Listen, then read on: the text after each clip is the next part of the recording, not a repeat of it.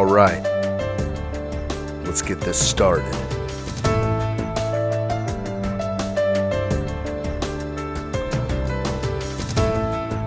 Always new bugs to work out with new technologies, but we're getting through them. Hey there, today we're going to take a look at the magic yellow bag. Welcome to my Lego room office.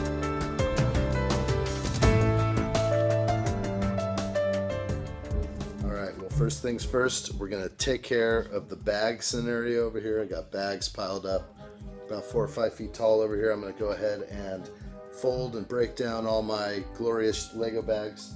So here we go. Let's take a look at this. There we are, and we can see my workstation here. I'm just going to go ahead and grab the bags as I need them, and here we go. So Lego bags have changed over the years. We used to once see that iconic red brick on the back of all their bags, but now they've gone to a newer style where it's just the Lego logo on both sides. One of the most iconic and most recognizable logos on the planet is what they used for both sides. They eliminated the 2x4 red brick, and frankly, I stay awake at nights now thinking about this. All right, let's get this thing started. You know what I'm saying? Let's do this.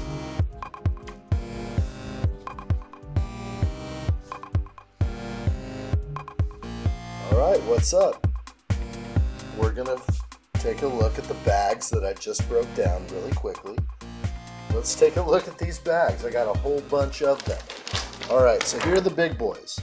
These are the ones that fit their biggest sets. Aside from the UCS box sets, as you can see back here, these larger sets that come in the cardboard box, those have this bag, which is enormous. But the most common large bag for large sets, right here, we're getting a whole bunch of stuff.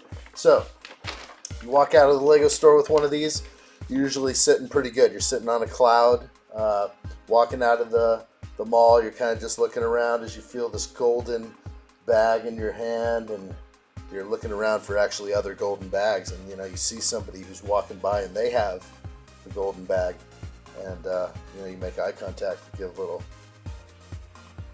I see what you got, man, good stuff. Or you go right up to them and you ask them, like, what'd you get? And I've done that all. I've done it all. All right, here's the, let's call this the large bag, but not so large. This is the bag that'll fit a lot of smaller Technic sets and smaller Star Wars sets. If you're on the modest budget, that's what you'll use there. And of course, last but definitely not least, well, not even last, it's like, here's the medium-sized bag. I'll just show you this one. This is, again, for much smaller sets, maybe multiple small sets, and I'll just put those here.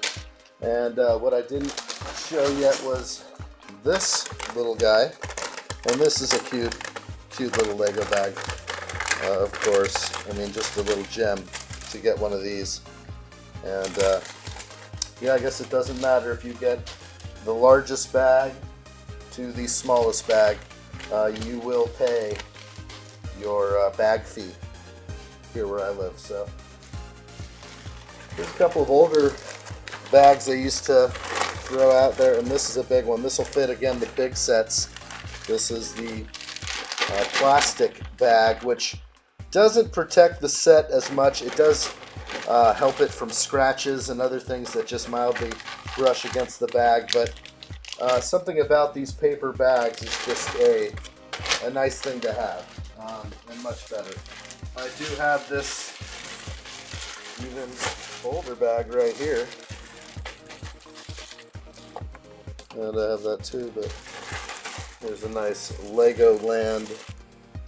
From getting close on there, you can see quite a few people in there, from Anakin to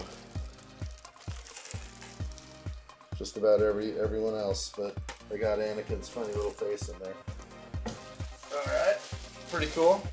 It's a nice bag. This one's a little gem, because this one is sort of an older style.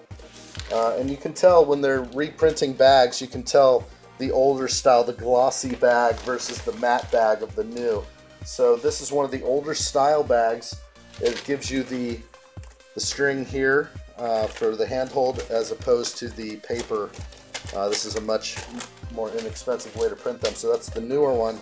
And again, this glossy bag is the older print, and just nice to have all these little piece of history.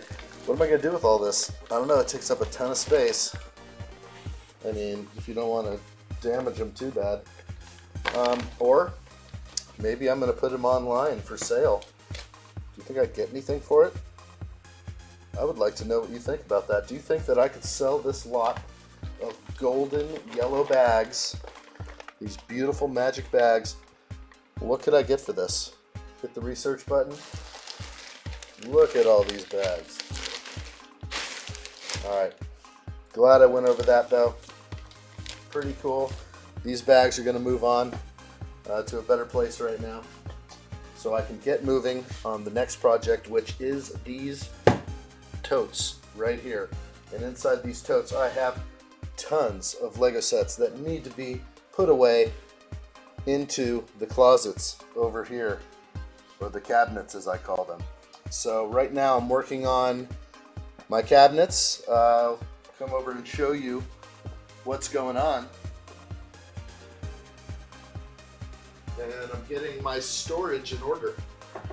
And while getting everything in order, I am coming to a realization that this is the right thing for me. This is where everything is leading me. This is the path I've chosen, and I believe this path was put before me for some reason, so I'm going to keep on it and stay positive. Alright, so as you can see, I've got a lot going on in the cabinets, and I'm pushing to actually take over a fourth set of cabinets. And again, a lot of these boxes, you can see over here, we got some Target boxes, we have some Walmart, some Amazon purchases, and of course my big boys here, these UCS chips, will find their home as well.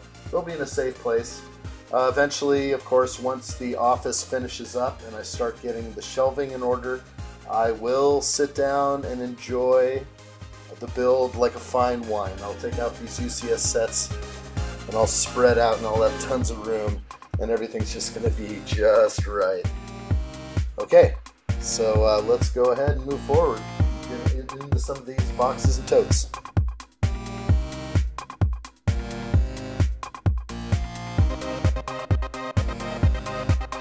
Let me know what you think in the comments below. There's more to come. Please subscribe to this channel. Thanks for watching.